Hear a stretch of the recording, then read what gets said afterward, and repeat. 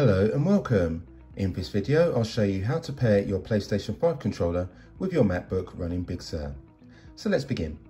We'll start by placing the PS5 controller into discoverable mode, and we do this by pressing and holding the create button just here and the power button, the PS button. Press and hold these two together and you'll eventually see a blue flickering light that lets you know it's discoverable. We'll now turn our attention to the Mac. Grab your cursor and head up to the menu bar and locate the control center icon. Click it and come down to Bluetooth.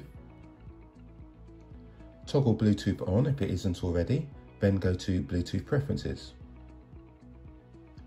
You'll notice it's located the DualSense wireless controller. Click Connect. And it now says connected. If I want to disconnect the controller, I can simply press and hold the power button, and after a short while the light will go off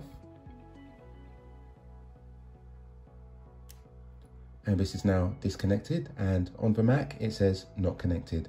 If I wish to remove it permanently, I can click the X here. It says, are you sure you want to remove DualSense wireless controller?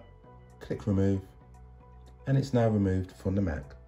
So I hope you found this video useful. If you have, really appreciate a quick thumbs up because it helps me out so much. Thanks for choosing my video and I wish you a great day ahead.